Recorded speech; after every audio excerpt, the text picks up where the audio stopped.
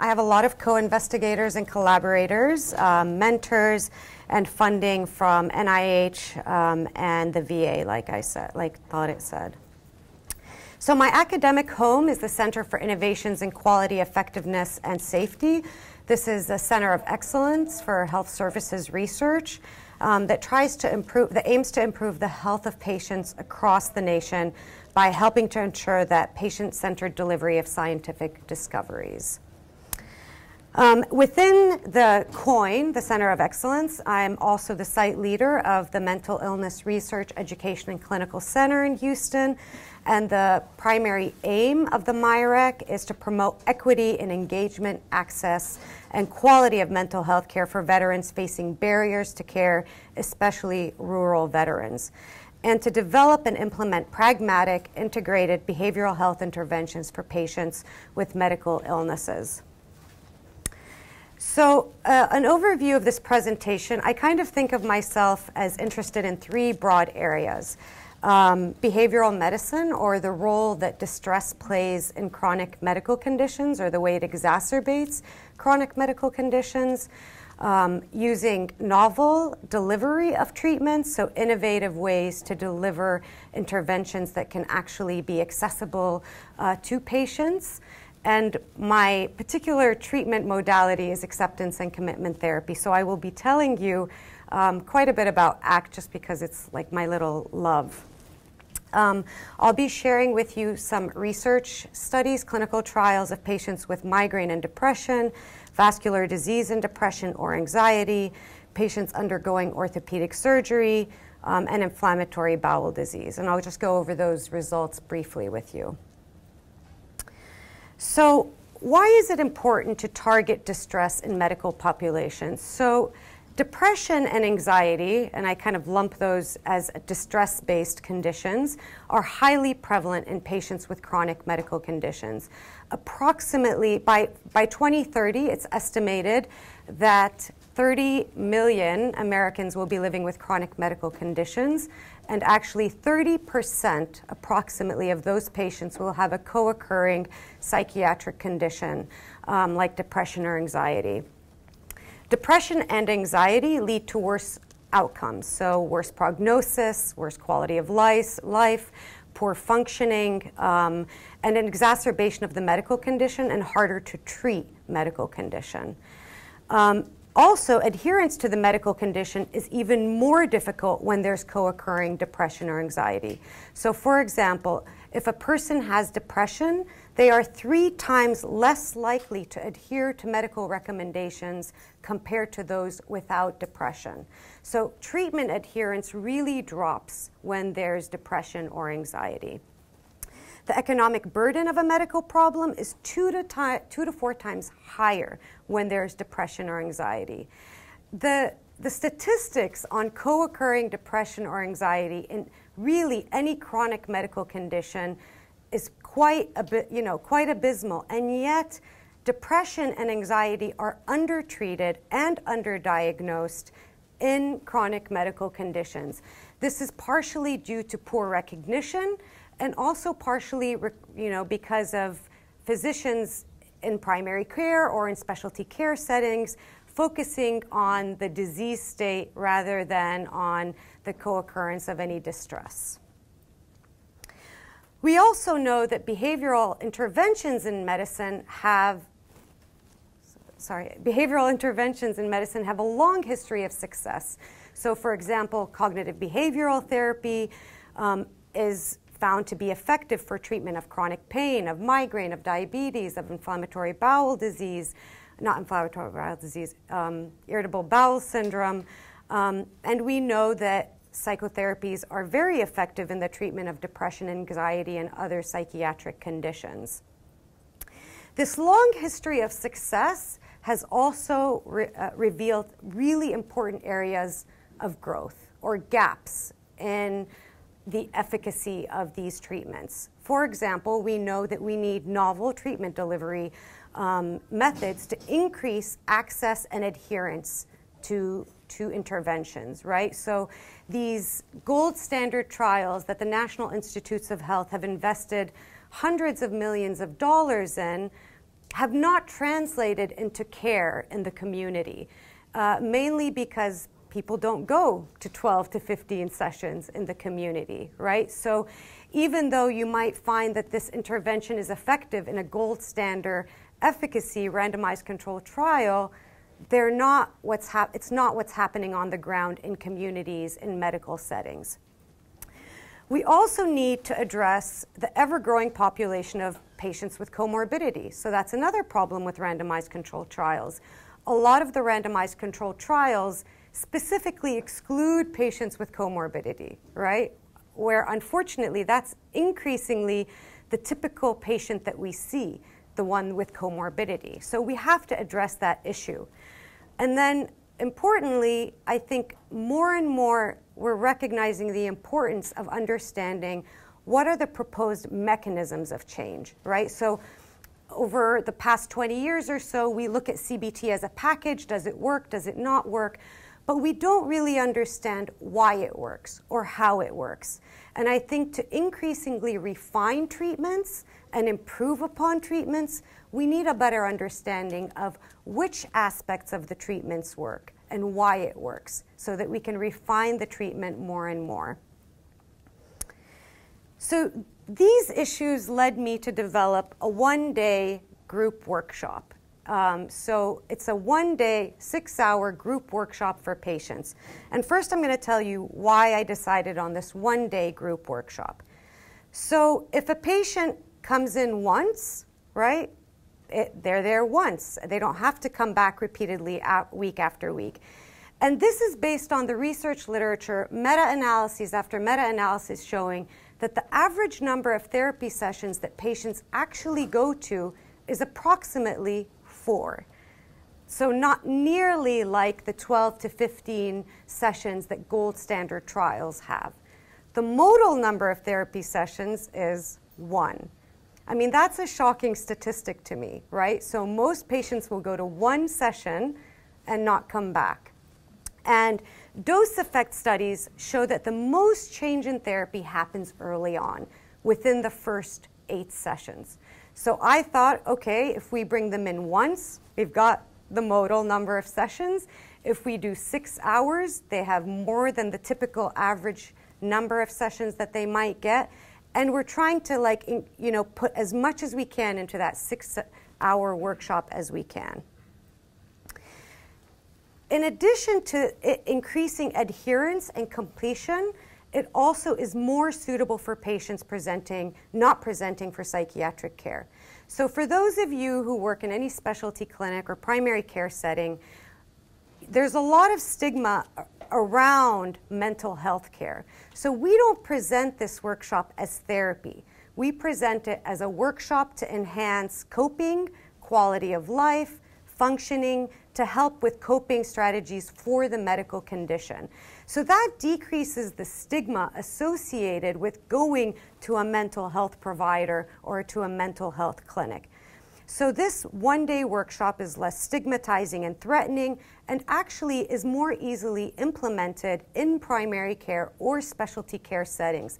So a lot of specialty care settings have educational workshops where they educate patients about the illness itself. So adding this kind of coping skills workshop is not that foreign of a concept for specialty clinics. It's also more accessible and feasible for rural patients and functionally impaired patients. So in the US at least, 1/4 of patients live in rural areas. Asking patients to come for treatment once is very different than asking them to come week after week for 12 to 15 weeks in a row.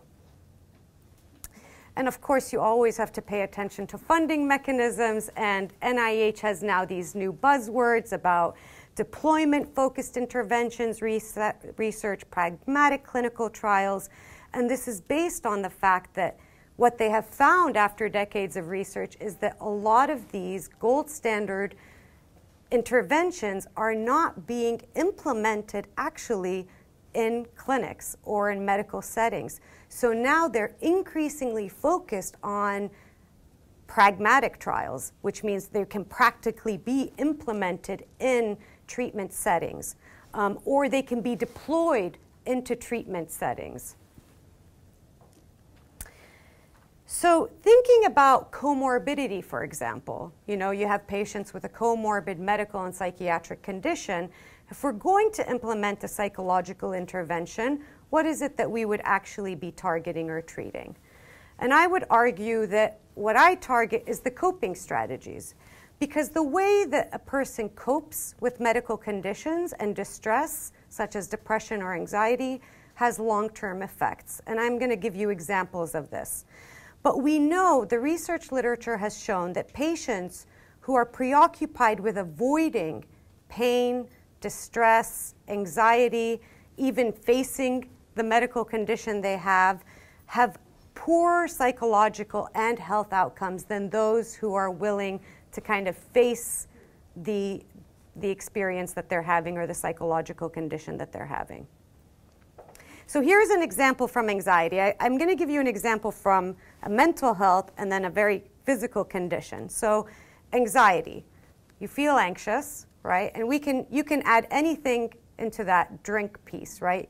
You feel anxious, you drink, or you sleep, or you watch TV, any avoidance strategy if you like. Well, it works really well, right? You drink, you feel less anxious in the short run. The problem is that the next day the anxiety is back, right? And so you drink a little bit more. And for the short run, it's lowered, right? So this avoidance loop, I think what's really important, and particularly working with our patients, is to kind of show them how avoidance strategies really work in the short run, to validate that experience, and to show them how actually in the long run it actually doesn't work and often exacerbates the problem. So the same thing can be applied, for example, to chronic pain. We feel pain, a chronic pain condition. You could take a narcotic, or your friends tell you, hey, let's go out, and you say, no, I can't go out, I'm in too much pain. Well, this works really well in the short term, right? And our opiates work well in the short term. And so that's what's reinforcing to the patient, that it works well in the short term. The problem is that the next day the pain is back, right? You take a little bit more of the medication, you avoid more activity, and again, short term it works. The problem is that in the long term it doesn't work very well. So this is the transdiagnostic piece that I'm talking about, and I'll talk more about in a second. So the trick with avoidance is that if we don't want to feel any internal negative state, be it pain, anxiety, guilt, sadness, vulnerability, we avoid it. And we do so because it works really well in the short term. It's reinforcing. Unfortunately, it doesn't solve the problem. The problem comes back stronger, and we start to avoid more and more things. And we also become hypersensitive to the things that trouble us. And we're not living life, right? That's another consequence, of course, that we're making the fear of anxiety or pain or some internal negative state stronger than what matters most to us, which actually also leads to a sense of depression. So acceptance and commitment therapy is an intervention that targets specifically avoidance. Not just avoidance of external things that we don't like, but internal things. So ACT is an empirically supported behavior therapy. It is listed by the APA as an empirically supported treatment for anxiety, for depression, for OCD, for chronic pain, and for psychosis. And it is transdiagnostic. So you learn the model of ACT, and the processes that you learn are applicable to any condition. It's not like you learn ACT for depression, ACT for anxiety, ACT for chronic pain. The processes are applicable across different conditions, and in fact, to just living. And I'll tell you a little bit more about that. And for me, what I was drawn to in ACT is that it starts from a very different fundamental premise. It starts from the premise that pain, grief, disappointment, illness, anxiety are inevitable features of human life. We're all going to face something like this in our lifetime. And the goal of ACT is to help individuals adapt to these types of challenges, right? And so I like this model a little bit more than other models that start with the fact, with kind of the idea that these are disease states and you have to remove the disease state. It's more like, okay, life can be hard, and when it gets tough, how do we adapt to these challenges?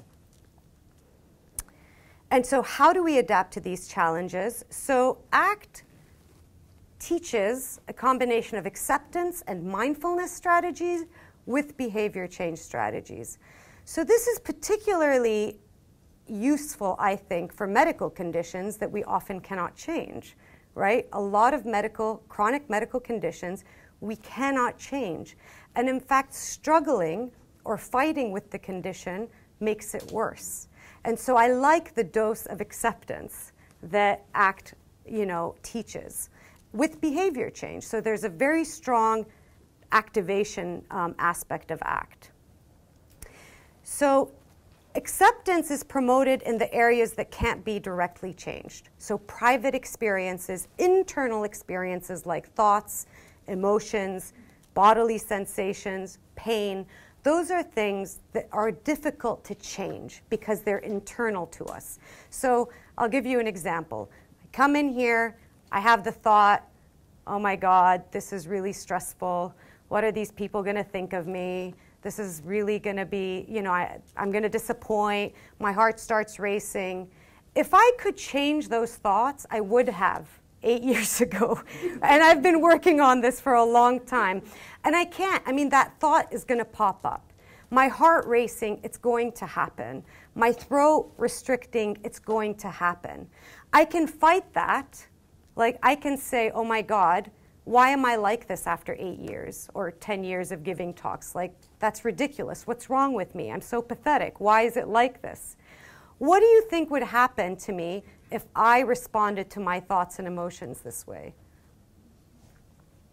What are your thoughts? It gets worse. It gets worse, exactly. Like, struggling with my internal states actually makes it worse. If instead I notice my thoughts and I notice, my heart racing, and I say, it's okay, it's all right, just continue focusing on what matters and doing what matters to you, what do you think would happen? It might go down, but it might not, right? At least I haven't exacerbated it, right? So the idea is, and there's a very large literature, a thought and emotion suppression literature that Wegner has been, spearheading now for a long time, showing that the more you try to distract and suppress thoughts, it works well in the short term. Like, you can all tell me examples of distracting from thoughts you don't like, or the positive thinking movement that works really well. I can tell myself I'm awesome, that I'm great, and it works really well in the short term. What Wegner and others have found is that in the long term, you actually have those thoughts worse. They're louder, they interfere more in your functioning. And so this idea of accepting internal states is based on a very large literature showing that in the long run, distraction, suppression doesn't work very well. And then engagement in activities that have been avoided. So the basic principles of ACT are that we get to choose our actions, where we go, what we do with our hands and feet, and what comes out of our mouth. I get to choose how I behave. I have relatively little choice about the thoughts that might pop up or the emotions that might show up in the moment. And so the idea is that the most effective way to change our lives is to focus on changing our actions and learning new ways to deal with our thoughts, emotions, and memories. And so we get a lot of patients that come in and that say, I will do X when I'm not anxious, or I will do X when I'm no longer depressed, or I will go out when I don't have pain. And the idea here is that actually you don't have to wait to feel better before doing something. In fact, you can do something you don't want to do because doing it is important. So this is the part that's very key in ACT, clarifying what's important and what matters to you. So even though it makes me anxious to give talks, I give talks. And I do this because it matters to me. right? I do these one-day ACT workshops. It's very anxiety-provoking for me, but I do it because it matters to me. Can you all think of something you do that you don't want to do because doing it is important? Who wakes up at 2 a.m. with a child? Doesn't feel good. You don't want to do it. Nothing feels good about that. You do it because it matters, right? It matters to the kind of person you want to be. And you cannot do something you want to do because not doing it is important. This is an important piece, actually, because it's not punishment-based. It's moving towards something that matters rather than avoiding something that you don't want to happen. It might seem like a minor discrepancy, but it's an important one. So there are 3 processes, actually 6 processes in ACT, and I hope you'll bear with me as I talk to you a little bit more about ACT because I think it's important. And they can be divided into learning how to be more open to our emotions, being more mindful and aware of the present moment, and doing what matters. So the opening up in ACT, so there are 6 processes in ACT. The 2 about opening up are acceptance and diffusion.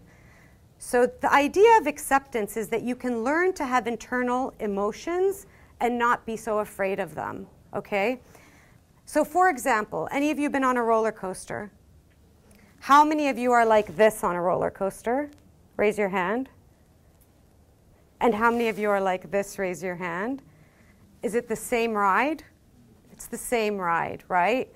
Another silly example, but like imagine we go outside and it's pouring, right? It's pouring outside and you don't have an umbrella. How are you going to walk to your car? Who's going to be swearing as they're walking to their car? Raise. And how many of you are just going to walk and say, well, I don't like this, but oh well? And who's suffering more, right? The situation is the same. It's a silly example, but the idea is that the situation is the same. We can add suffering to a situation or keep it as it is. And children are amazing at this. Children are oblivious to kind of the suffering of our minds, and then slowly they learn, our minds start taking over and we start to suffer with language, okay?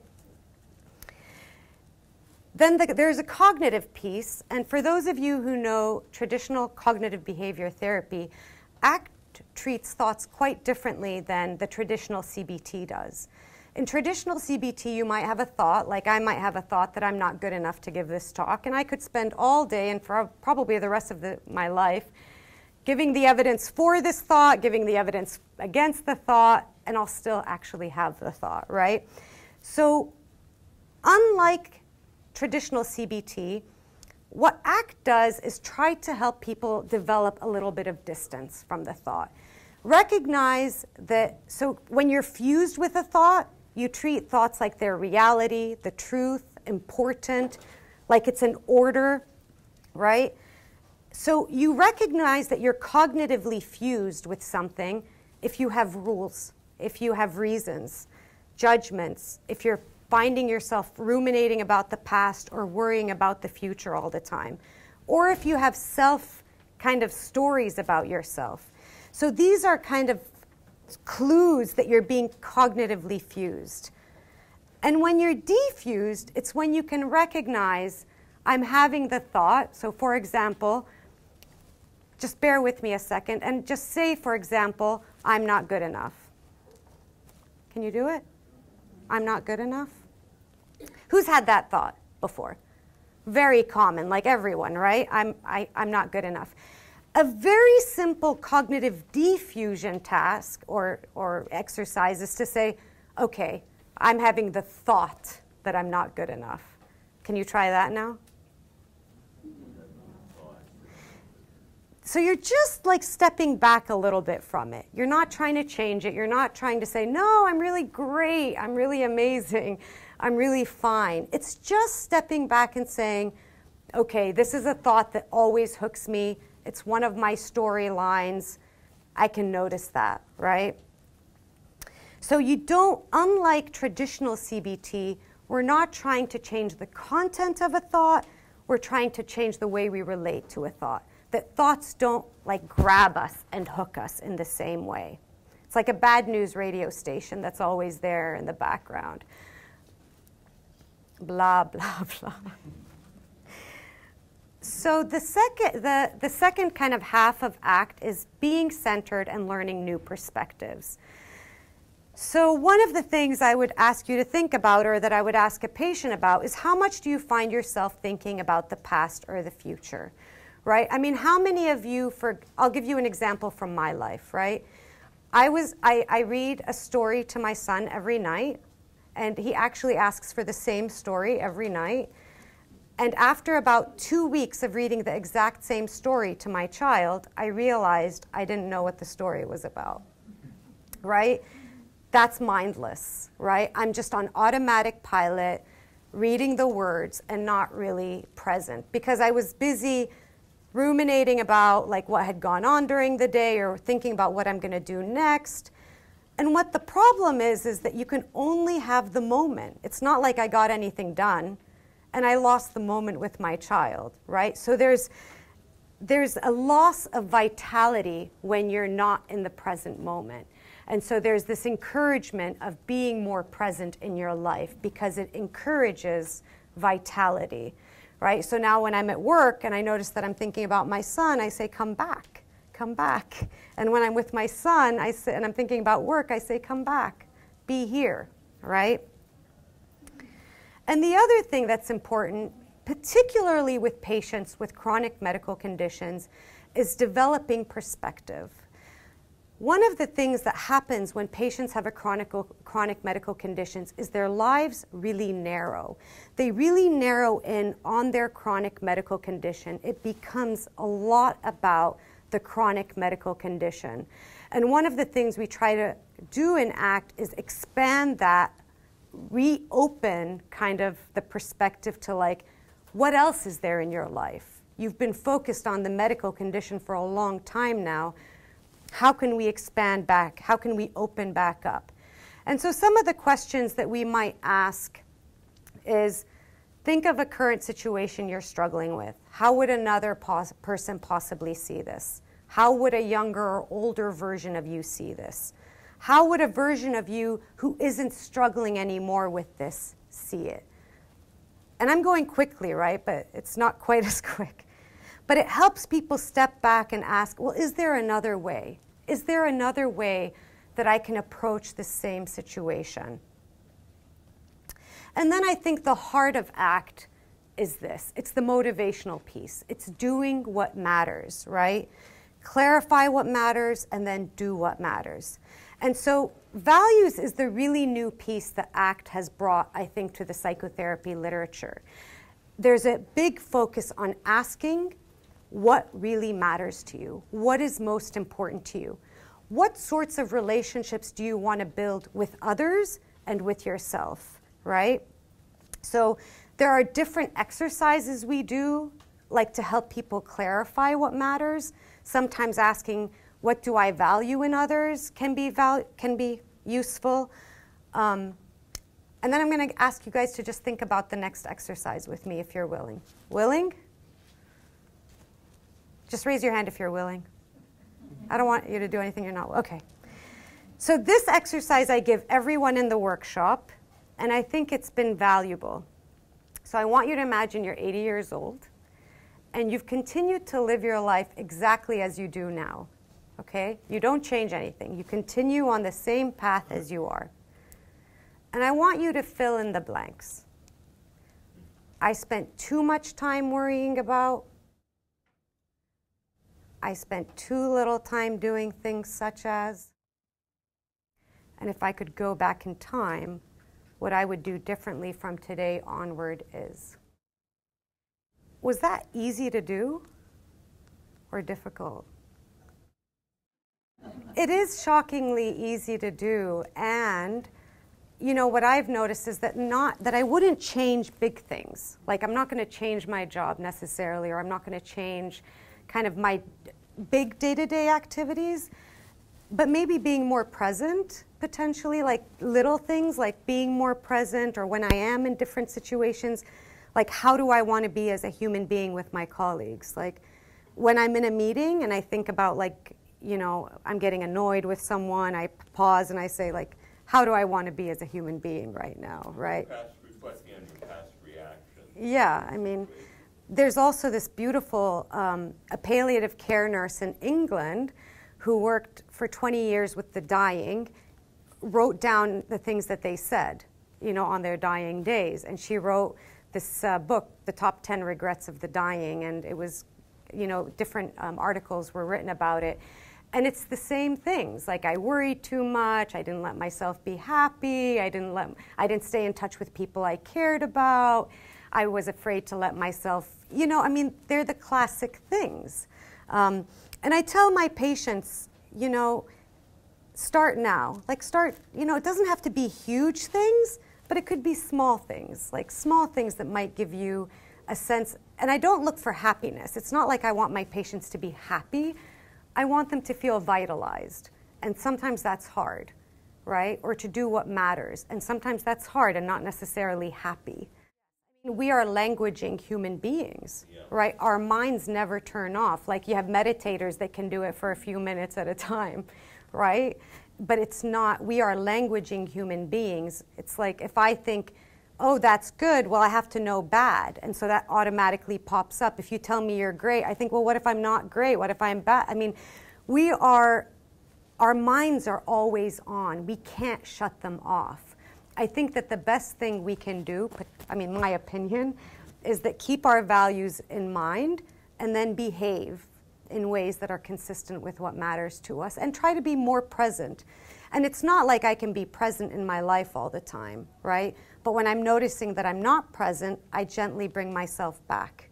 When I'm noticing, and you know, I'm putting my son to bed and I notice my mind has drifted, I gently bring myself back. I don't put myself, well, I do a little bit, but I try not to put myself down. I try to say, just come back over and over. I mean, that's what meditation is. That's what mindfulness is. And so, you know, we talk about values as being like your northern star or like something that guides us. When you're struggling on what decision to make, use your values to guide you in how you want to behave in the moment. And then the part of ACT that's the committed action part is very classic behavioral activation. Okay, you can talk about what matters until the end of time, but you have to show it in your behavior. If I say I value my child, I have to show it in my behavior.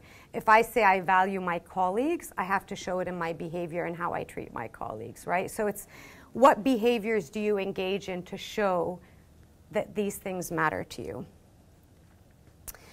So briefly, like I already said, ACT is an empirically supported treatment for depression, anxiety, chronic pain, psychosis, and OCD. And SAMHSA has listed ACT on the National Registry of Evidence-Based Programs and Practice. So this RCT was from 2014. And I just want to show you, you know, in 1999, that's where the explosion happened for RCTs, because that's when the textbook, the first ACT textbook came out in 1999. So as of 2014, there were over 100 clinical trials. This summer, when I did a lit review, there were over 200 randomized clinical trials of ACT. And I don't want you necessarily to like read this whole thing, but I want to show you that on this table, these are all like mental health conditions: depression, anxiety, social phobia, GAD. So it's been tested in all these mental health conditions. It's been tested. This is 2014. There are a lot more now. These are medical conditions like chronic pain, epilepsy, diabetes, post-surgical pain, HIV prevention. And then look, random things like chest performance, worksite stress, stigma and burnout, racial prejudice, right? So the idea is that ACT, you're taught skills that are applicable to any domain of living. It's not a disease-focused intervention. Okay, so now I'm going to tell you about my work in particular. So the research I'm going to be talking to you about are my studies on one-day ACT workshops. And in all my studies that I'll be talking about, comorbidity is the focus rather than the exclusion. So when I first started doing a literature search, I was studying migraine, And I was looking for studies on migraine and depression, and they almost always excluded patients with depression. They didn't want the messiness of a mental health condition. Or if they let them be, it wasn't a focus at all. So all the interventions are about 9:30 to 3:30 on a Saturday. We usually have about 6 to 10 participants of all ages. And we usually do about 5 hours of ACT and 1 hour of illness management.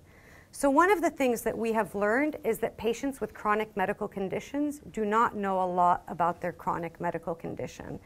For example, with migraine, a very simple thing, patients didn't know the difference between a preventive and acute medication.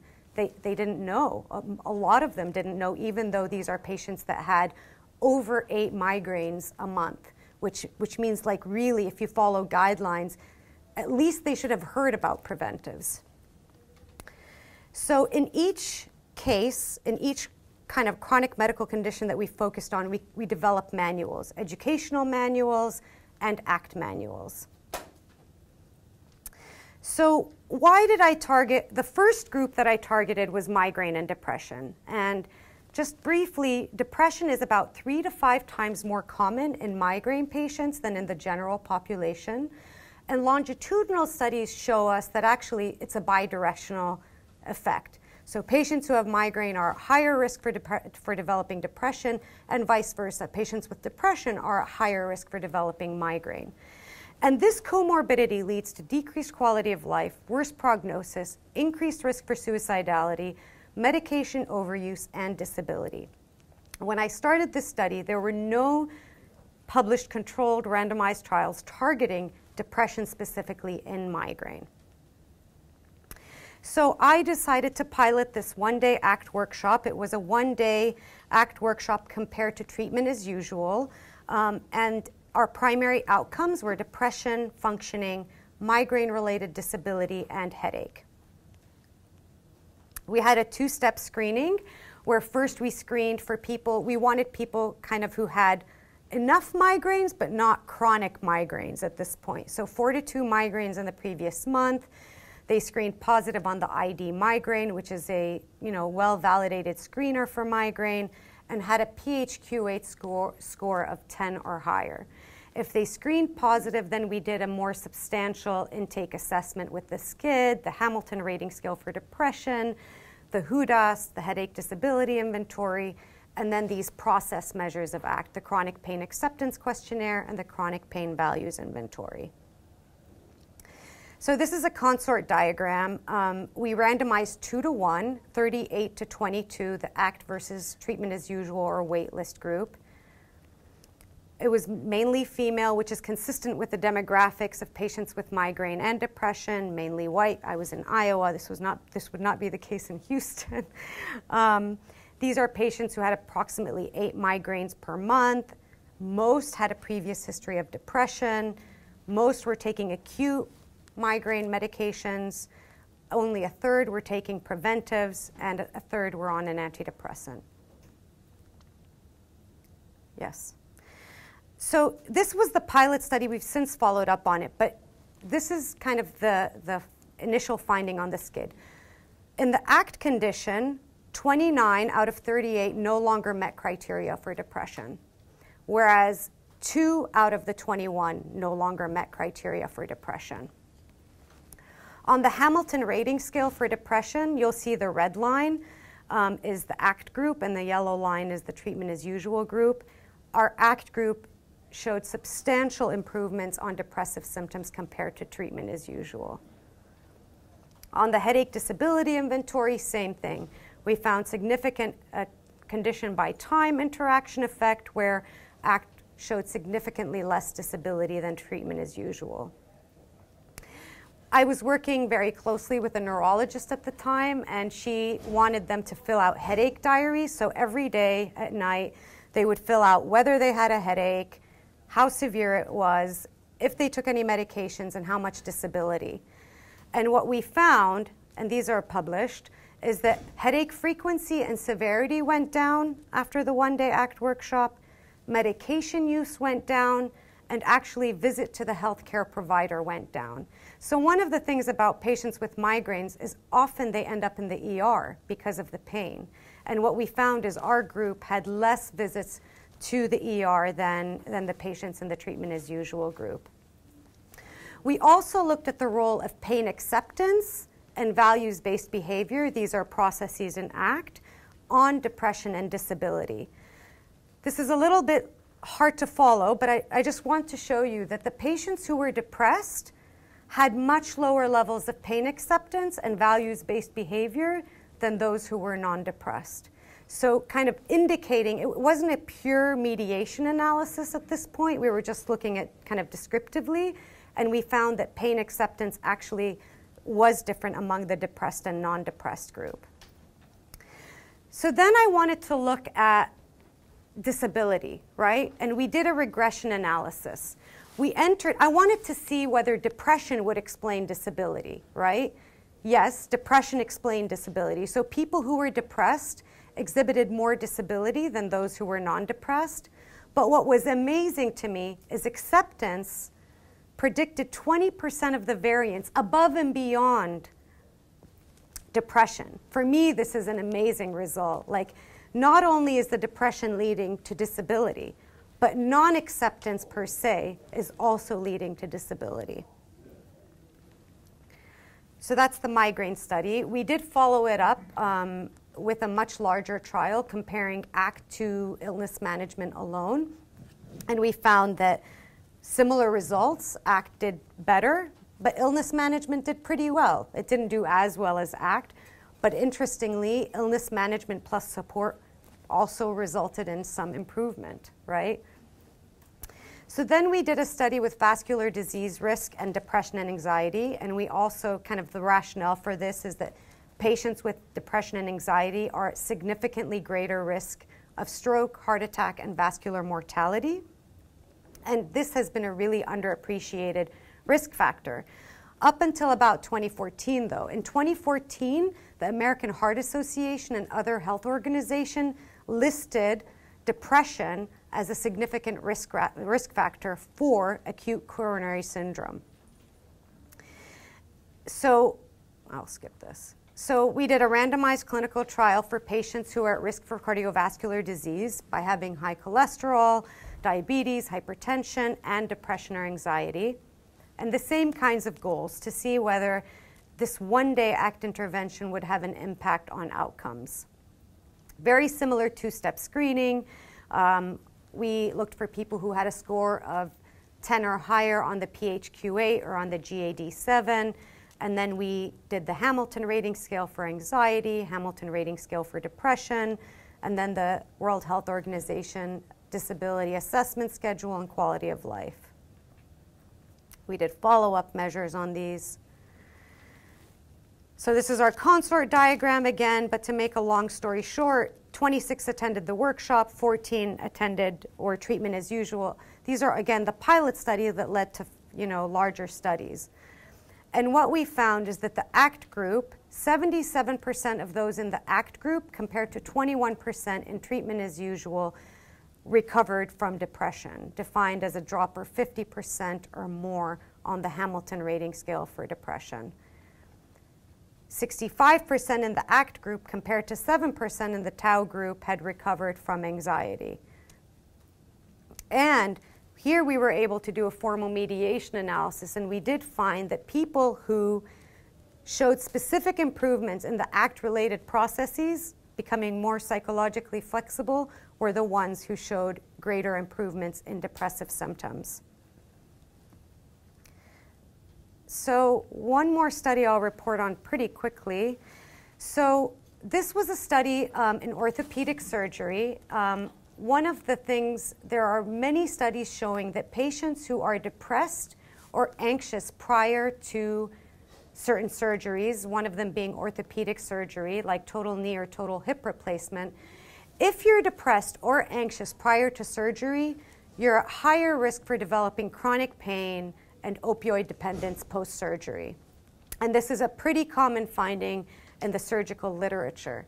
And so we wanted to do, we had the question, okay, well, what if we treat these patients those that are depressed, that are anxious prior to surgery, then can we prevent the development of chronic pain and opioid dependence post-surgery? So it was a prevention trial, really. We're trying to see if we can stop people from moving from acute pain to chronic pain.